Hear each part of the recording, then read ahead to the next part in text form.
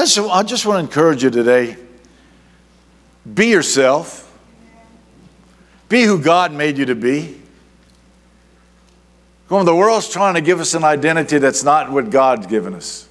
Y'all can say amen anytime you want. Amen. They want to tell us that we were born that way. But you know what? When you get born again, you can be born again the way God designed for you to be. See, the devil's a liar. Y'all realize that? When I got born again, things changed. And as I walked with God, things continue to change.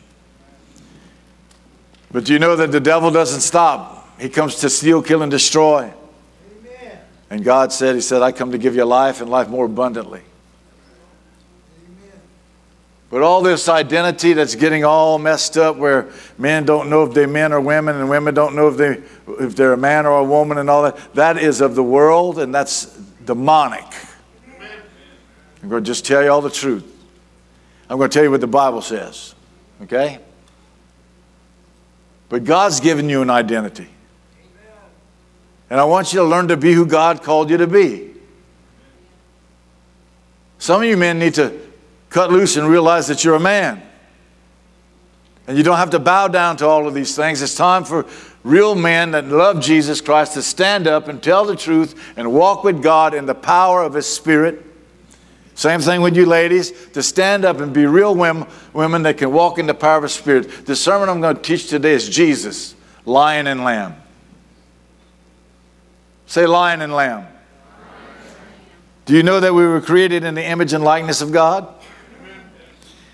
And we see all the way through the Scripture that God reveals Himself to us as a lamb.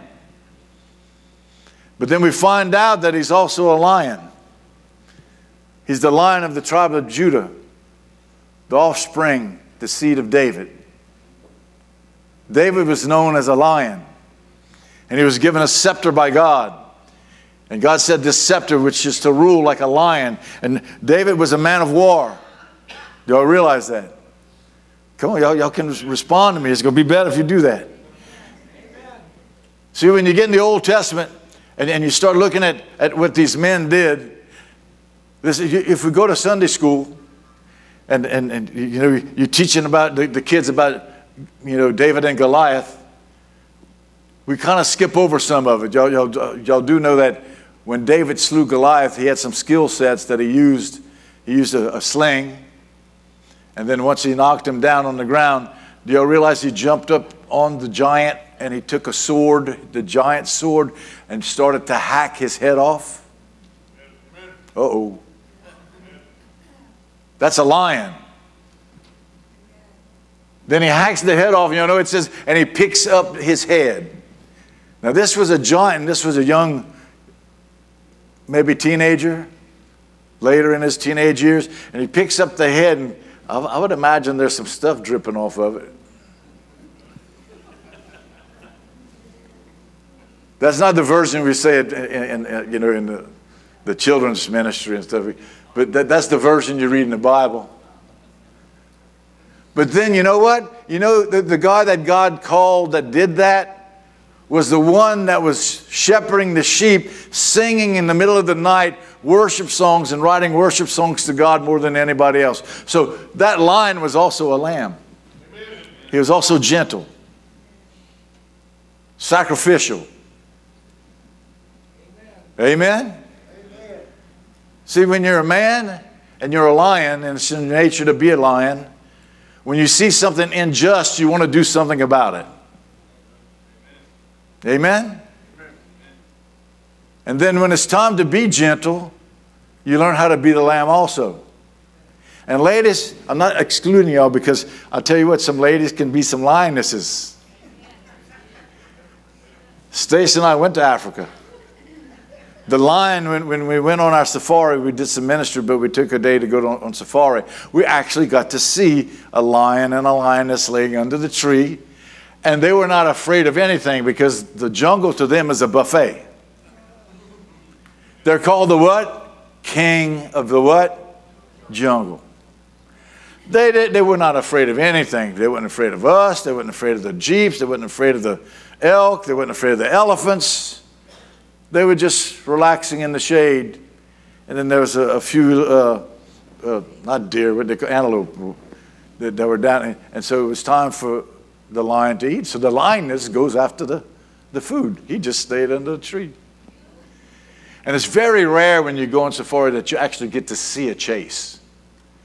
And we got to see a chase. And our safari driver was freaking out. He's like, wow. He said, we got God's favor. And that lioness took off after that little a gazelle or something. An antelope. And that thing took off running. And they were in a bottom where there's some water. And they would jump in the water. It was beautiful. And she didn't catch him.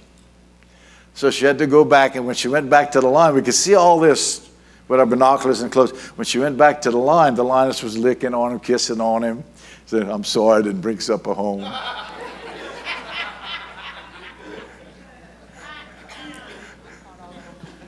We got it on camera. So, lioness, very necessary. But gentle is very necessary too. And I'm learning this because all of my life, since I was a young man, I had a problem with anger. Anybody else? You don't have to raise your hand, but can you bear witness? When I got into martial arts and I became a competing martial artist, I wasn't afraid to get in the ring with anybody. I made them afraid because fear will... if you can get them afraid, you got them. So I knew how to intimidate. I knew how to, when I got in the ring and we'd fight, if they'd hit me, one time they broke my kneecap, kind of knocked it out. I didn't even know till after the fight. It didn't slow me down, but the next few weeks it slowed me down. Because your adrenaline, you're like that lion. You're ready to fight. You're ready to push back on who's pushing back against you. And listen, men as fathers, we're called to be lions. Whenever somebody's trying to attack our families, we're called to be a lion. You're called to be a protector. But if you don't understand how to be a lamb, you can be like I am sometimes, and I be the lion with the very family that I'm with, and I put my anger and that against the ones I'm supposed to be protecting, and it's going to push them away. And I'm learning this. God's teaching me these things. And so after I got saved, I actually went through some deliverance to get, I had so much anger that I would punch holes in walls when I get mad and stuff. At least I knew where the studs were, though. I know enough to, when you're going to punch a wall, you need to know where the stud's at. Y'all know what I'm talking about, guys? I might have been that angry, but once you hit one stud, you're going to learn to, but I had to get delivered from that. And I was prayed for. And while I was being prayed for, this thing manifested in me, and they actually cast this thing out of me. I confessed my sin, and I fell to the floor like a little baby. And I got up, and you know what? I didn't punch walls no more. But then as time goes by, the devil doesn't stop. He wants to come back. Amen? So that's why it says, don't be angry and sin not. Don't give any place for the devil, because he'll get back in. Amen?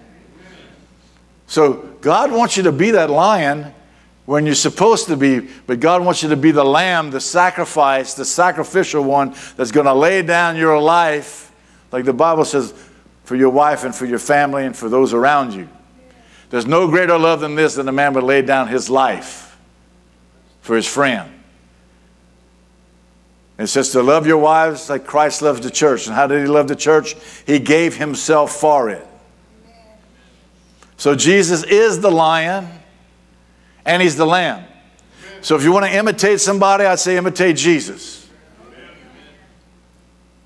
When was Jesus a lion when he was on earth? Think of the times when he was more like a lion. How about whenever he went to the temple and they were selling, and it says he got so upset, he wanted to whip him, and it says he made a whip. He didn't even get one. He was so mad he took time to make a whip, and he drove him out, and he overturned the money tables. Now, when somebody starts throwing around your money, doesn't that get you mad? Jesus wasn't afraid of them. See, these images of Jesus being this kind of wimpy person, you have no clue. While he was on the cross, he had a whole legion of angels that was under his charge that he could have called for them to come take him off the cross. He said, if I wanted to, I could call my people to fight for me. He says, but my kingdom is not of this world. So he's not going to get, the battle is not flesh and blood. But he is the King of kings and the Lord of lords. King of all kings, and he is the commander-in-chief of all of the heavenly hosts, the armies in heaven and the earthly host. He died once and he'll never suffer again like that. Because he's the Lion. And there's going to be justice. Lion means the king. And the scepter of King David, it says, is yours until it comes to the one in whom it belongs. And the scepter, the king forever, is Jesus. Go with me to Revelation chapter 5, verse 1.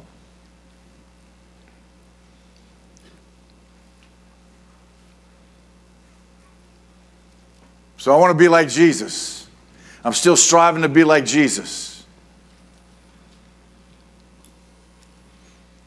Because I know there's no ladies in here that ever act like lions when they should be lambs. Amen. I don't have my eagle thing up here, but if you've ever seen my big silver statue or whatever you want to call it, it's an eagle over the little eaglets. And that eagle's like this and it's got its claws out and it looks like it'll tear you up. Everybody thinks that might be a male, like it's the big old male. It's the female protecting her eaglets.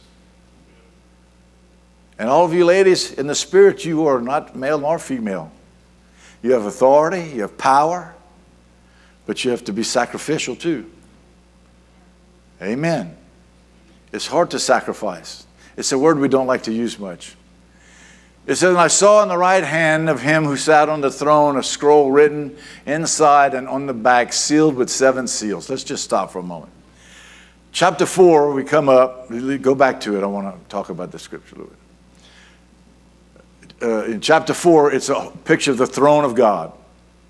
The 7 churches is chapters 1, 2, and 3. After 3, chapter 4, it shows us the heavenly picture. And there's worship going on around the throne. And all of a sudden, after everybody's bowing down and worshiping before the throne, the next thing that comes into the scene, the focus goes to the scroll. Now, the Greek word for scroll here is the same word we use Bible. So it's really a book. But their books were not bound like ours. It was on a scroll that would go, you'd roll it up this side, and then you'd read it across, and they had columns to read their scripture. And they would read from right to left instead of left to right. Now the Greek is different, but the Hebrew would go the other way. So just to let you know. Now listen, this book or this scroll is in the hand of him that sits on the throne. It's in his right hand. And it's got 7 seals.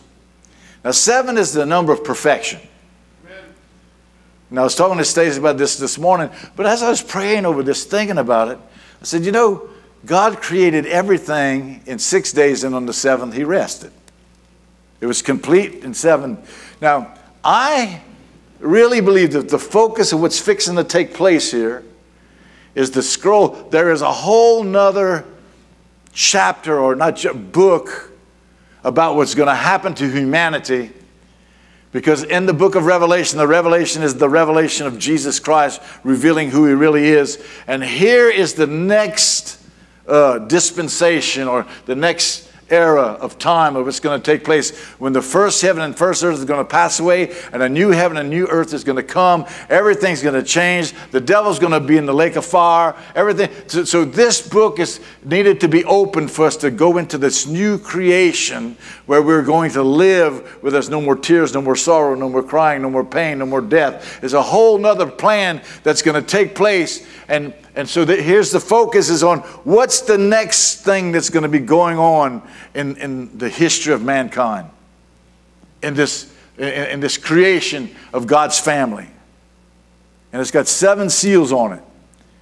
Now the way when I studied it, a seal on a scroll would be a piece of string wrapped around, tied, and then they would put wax on it so you would know if somebody opened it or not. And if it was opened, the wax would be broken. And they got 7 seals on this scroll. And so get that picture in your mind. God's got this next whatever that's already written. God's all-knowing. Y'all know that God's not in time. God, the omnipotent, omnipresent, omniscient God is outside of time. He knows everything from beginning to end. But he didn't loose this thing yet.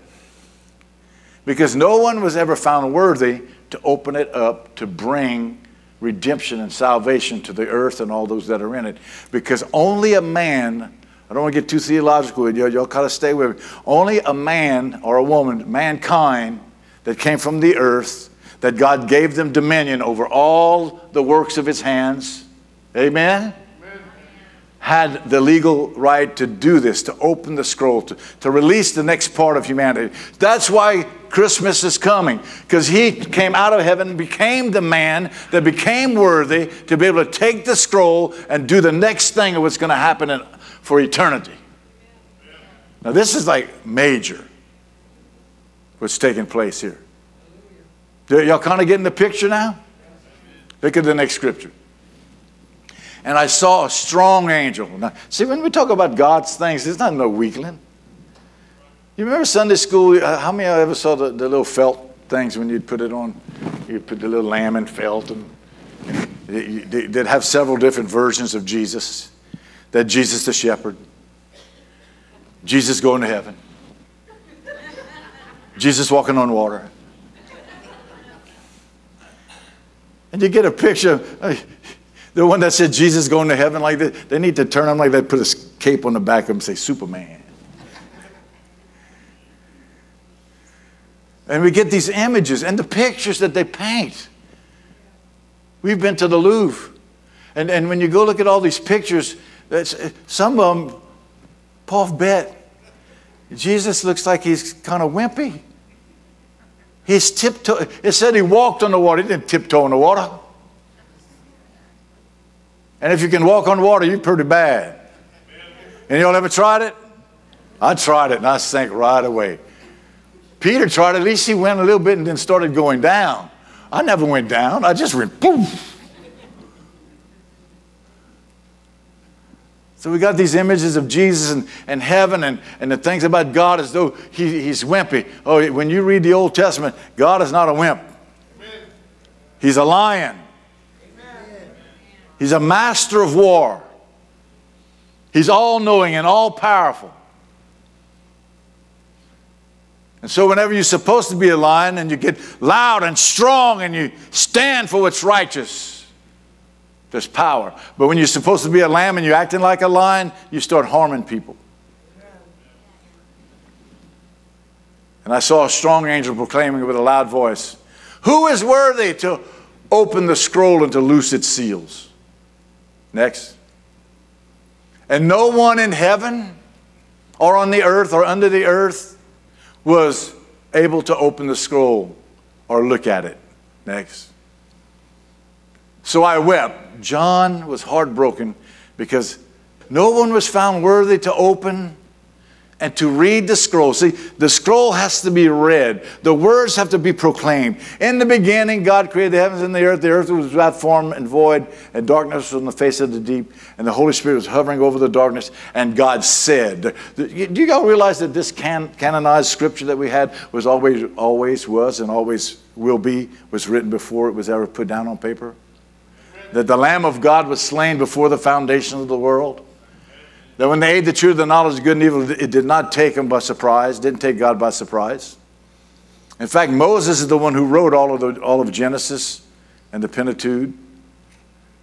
And that was way after it was done. God gave him the words to write down so that they could be read and proclaimed. So this scroll has to be opened. The next phase of what's going to happen with man must be proclaimed and read. And it's going to be, it'll be created and it'll come to pass just like God said. The first heaven and first earth will pass away and there will be a new heaven and a new earth where righteousness dwells. Revelation 21, verse 1. So no one could read it or look at it. Next. But one of the elders said to me, do not weep. Behold, listen, the Lion of the tribe of Judah, the root or the seed of David, has prevailed to open the scroll and to loose its 7 seals. The Lion of the tribe of Judah. This is the story when you go back into Genesis chapter 49. It's going to tell you about Judah being prophesied over as the lion. Judah was one of Jacob's sons, or Israel. Jacob's name was changed to Israel. Israel proclaimed, before Jacob passed away, same person, he called his 12 sons to him, and when he prophesied over Judah, he said, you are a lion. And he said, and your scepter, your seed is going to be a lion, which is going to be David, because David is from the line of Judah. Okay?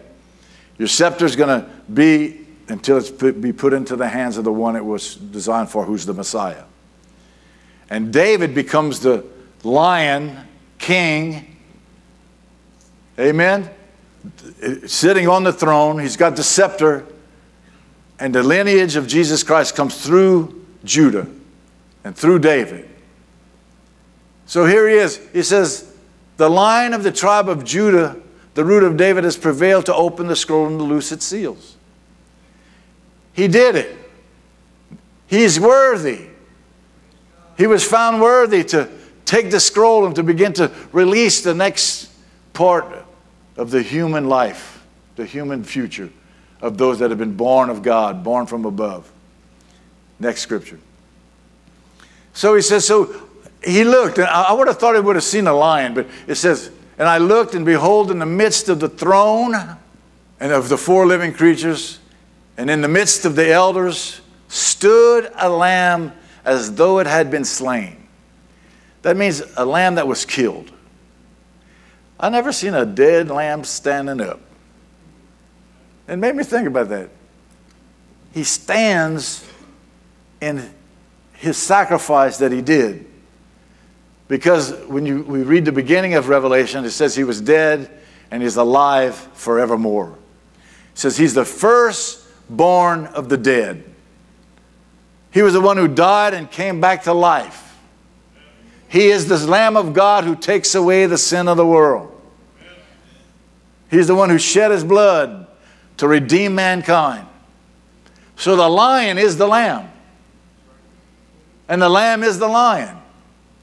Stood as though it had been slain, having 7 horns. That means all authority and power. Horns always mean authority and power. That's for the symbolism. Okay? 7 is perfection. He is perfectly filled with authority and power. Okay? And 7 eyes. That means he's all-knowing. He sees everything. Which are the 7 spirits of God which are sent out into all the earth. See, everything that's ever done, God sees. The 7 spirits of God means the full counsel of all of God's Holy Spirit. Again, the complete perfection of the Spirit of God. He sees everything. He knows everything. Whenever you have sinned in your past, He was there. If you sin today, He'll be there. If you sin next week, He's going to be there. And what's going to happen? He will put His finger on those things in your life, not to condemn you, but to convict you so that He can set you free. Amen. Some of y'all might have heard this story. Just came. It's not a story. What happened to me when I was a boy, a younger boy, growing up where I was molested as a boy. And when I was in Guatemala doing some mission work, I had a dream, and in the dream, I dreamed where that happened. It's like it was re-happening, but this time in the dream, Jesus was standing right there watching it. And I woke up sweating. And I'm like, wow. And again, my papa, Melvin Tisdale, was with me. I got him, and we prayed, and he said, let's go eat. We found a Burger King in Antigua. Hallelujah, some American food. And we're sitting in the Burger King. Got some beautiful volcanoes around us. I tell him the dream. He says, you know, the Lord was with you, but he wants to deliver you. He wants to set you free from that. He laid his hands on me and prayed, and I got set free. Right there in Antigua. You know why? God didn't cause it to happen, but whatever happened, God was there, and he knows better than you what happened. And he didn't see it or know about your sin so he can condemn you or be mean to you. He does it because he wants to set you free. Sin isn't the problem. It's our inability to walk in the light as he is in the light, and fellowship with each other in the light, and let the blood of Jesus continually cleanse us from our sin. Because he said if we say we have no sin, we make him a liar, and we do not know the truth. But if we confess our sin, he's faithful and just to forgive our sin and to cleanse us from all unrighteousness. Sin is a serious problem. It separates you from God, but it's not a problem from God. It's a problem for you. And he who covers his sin will not prosper. All of this is right in the scripture. So he's all-seeing, all-knowing. He's the one worthy to take the scroll. And when you start reading the rest of the book of Revelation, it's not about the Antichrist. It's not about the end of the world, even though the end of the world is there and the Antichrist is there. It's about the revelation of the greatness of who Jesus Christ is and who we are as his sons and daughters. It's about the book he gave us that has our name written in, the book of the Lamb of God, the book that is in heaven. My name is written in the Lamb's book of life. It's about this next phase of this next part of our, that we will be forever seeing his grace unveil itself to us. For by grace you have been saved, through faith, that not of yourselves, it's the gift of God, not of works, lest any man should boast. The wages of sin is what? Death. Eternal separation from God. But the gift of God is eternal life through our Lord Jesus Christ. For those that believe. You don't work for it. I preached a funeral at 10 o'clock yesterday morning for a 27-year-old man that died in a car accident. It was tragic. The place was filled, about this many seats were filled with young people between 20 and 35 years old and some older family members and all that. He was one of the best skateboard people in that whole area. And all these young people, girls and boys, would go to the skate park and he would try to mentor them on the skateboard, but he was also helping mentor them with Christ. So here he dies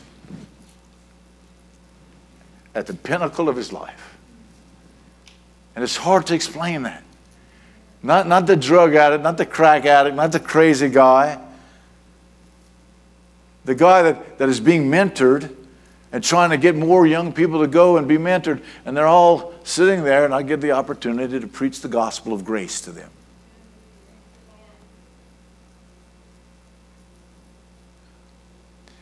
And if nothing else, those that the gospel of grace touched and changed yesterday can be the whole reason that he lived his life. See, God knows so much more than us. Because he's really not dead. His body got broken and his spirit left. Next scripture. And he came and took the scroll out of the right hand of him who sat on the throne. So he said, it's time. He finished the rescue mission to the earth. That's what this was. He came, he did what he had to do. He died on the cross. He was the lamb that was slain. His blood was shed, and without the shedding of blood, there's no remission of sin. He was raised from the dead. So he's a slain lamb that's up now. He's got scars in his hands and his feet and in his side, because when he appeared to Thomas said, I'm not going to believe. And he said, okay, put your hand here and put your hand in my side. Now that you see, believe. But blessed is he who believes and have not seen. He's the lamb, the sacrifice, the propitiation is the big word. The one who took our place on the cross, because the flesh could not keep the law. So what he did, he nailed the flesh in himself to the cross. And those who walk in the Spirit by faith will have all of his promises working in their lives. Does that mean you're not going to have trouble? No, he says, in this world you will have tribulation. The rain, it rains on the just and the unjust. They build their house on the sand or the rock. The rains come, the winds blow, it still beat on that house. But the one that's built on the rock stands. The one that's built on the sand falls. It doesn't mean you're not going to have storms in your life. Amen.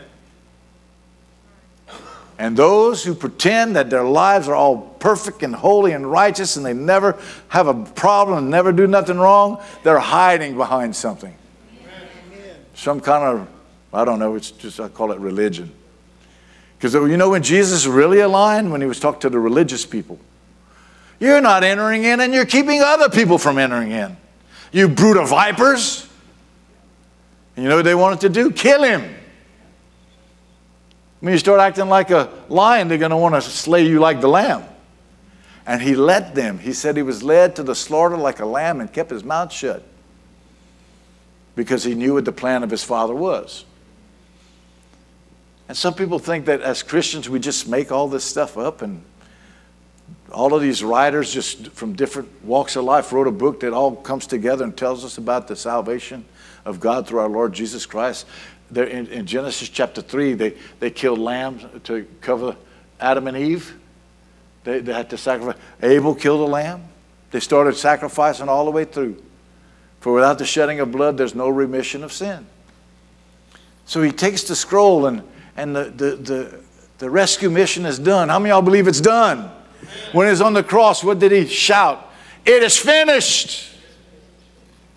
Not to be continued. There's no other place you go after you die to pay for your sins. There's nobody going to pray you out of purgatory or hell. You either get into heaven through faith in the Lord Jesus Christ, or you go to hell because you reject him. Can we be plain? But I've accepted him. That's why I know if I drop dead, I'm going to be with him. Not because I'm good, but because he's great. Because he's my Lord. Because of what he did. He's my lamb. He's my sacrifice that took my place. Next scripture. Now when he had taken the scroll, the 4 living creatures and the 24 elders fell down before the Lamb.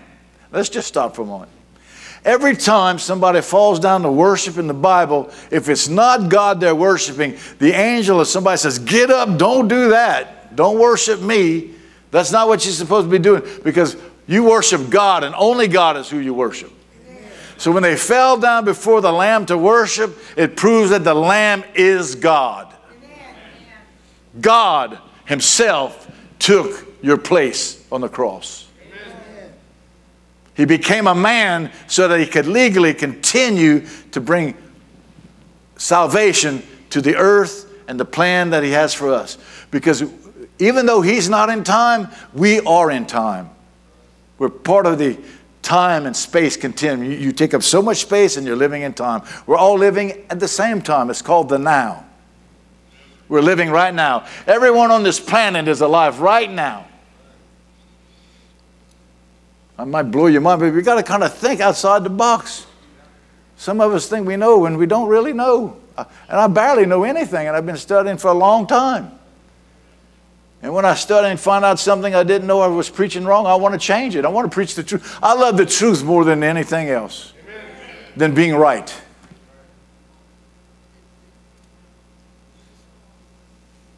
Y'all getting it so far? Y'all enjoying this morning? Praise God. Where was I? They fell down and worshiped.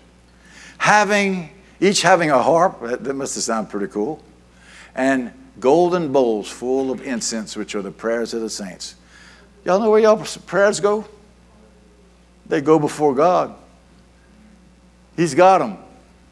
He's got them. Say, he's got my prayers. And he loves it because it's a sweet smelling incense that goes before him. So if you prayed a prayer 20 years ago, he's still got it.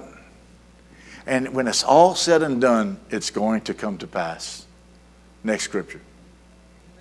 And they sang a new song. I love this. They worshiping God. Saying, worthy is, you are worthy to take the scroll and to open its seals. For you were slain, you were killed, you were sacrificed on the cross. and have redeemed us to God by your blood out of every tribe, every tongue, every people, and every nation. God's not prejudiced. Red, yellow, black, and white. We're all precious in his sight. He redeems all mankind. He's worthy. The next scripture. I love this. And have made us kings. He's the King of kings and priests to our God, and we shall reign on earth. So finally, the devil is put back under the feet of us and Jesus, the body of Christ. Because in the garden, we gave him authority when we obeyed the devil instead of God. Do you all know that the Bible says he's the prince of this, he's the God of this world? The prince of the power of the air. He's called a prince in 2 different places. He's got a title of being, a person of authority, the devil. And when he offered Jesus, he said, if you bow down and worship me, I'll give you all the splendor and the kingdoms of this world, because they had been given to me. They were given to him by Adam in the garden, by mankind. But now it's no longer. Now we shall reign because Jesus Christ has conquered him. And y'all know what? I read the end of the book. He's going to be thrown in the lake of fire, and we're going to live in a place that is called paradise.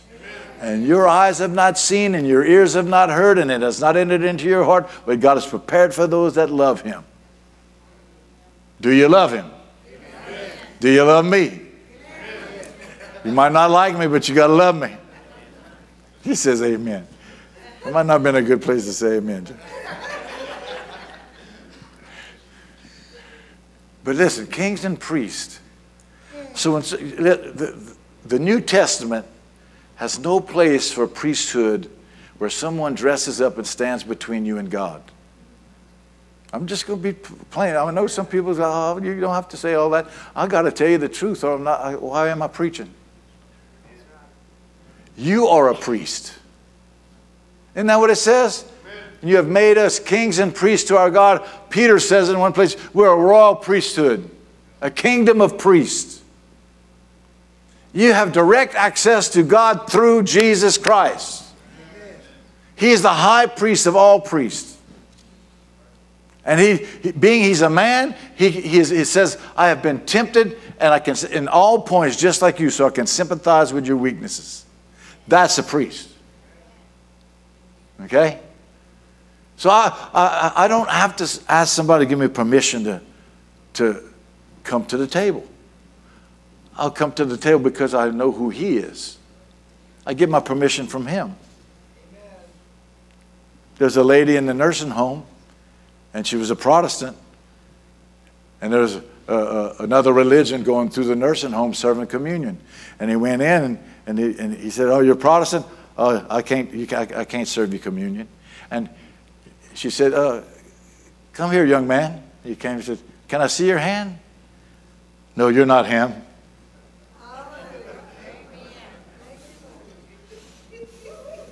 Let me see your side.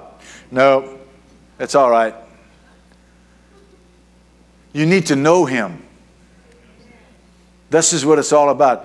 Christianity is following him in whom you know. You shall know the truth, and he is the truth, and the truth shall make you free. And whom the Son sets free is free indeed. Amen. Are you free? Amen. You could be made free today. Next scripture.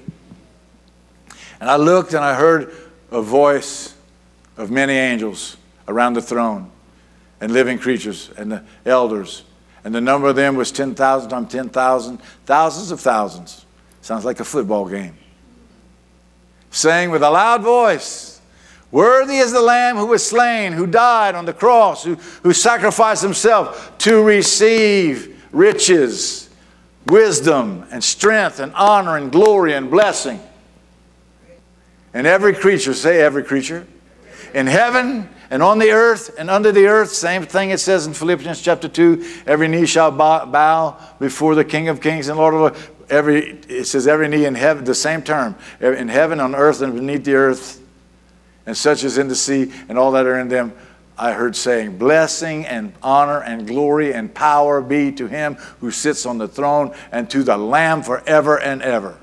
Somebody say amen. Amen. Do you want to be one of his? Do you know him? Are you ready to repent of your sins and say, I want to be forgiven? I believe that there's a lion and a lamb called Jesus who loves me, and I want him to forgive me. You want to be introduced to the lamb today. Because if you say no to the lamb, you'll be introduced to the lion later. And you will bow your knee. You either choose to do it today by your own will, or you will do it one day because he will command you to. It says every creature will bow, including me and you.